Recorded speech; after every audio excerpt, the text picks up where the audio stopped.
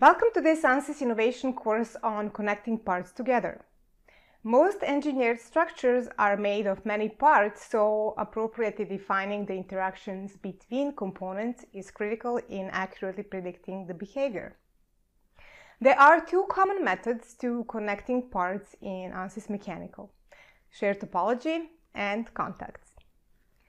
In shared topology, mating parts share nodes, allowing for an accurate representation of touching bodies that do not move relative to each other.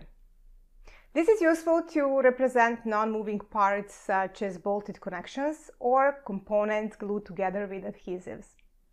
Contact regions can also be used for parts that are bounded together, but contact can also model realistic interactions that allow components to slide or separate from each other.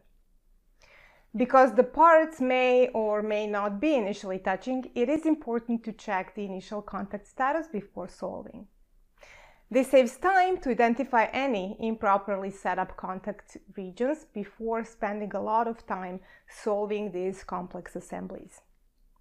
In other cases, user may wish to define kinematic behavior between parts in a simplified manner, and using remote points with connections like springs, beam connections, or joints provide an efficient means of doing so.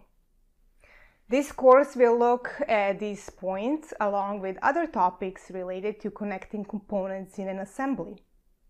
The lessons will consist of short video lectures followed by walkthrough demonstrations in Ansys Mechanical, which you can follow along with the supplied models.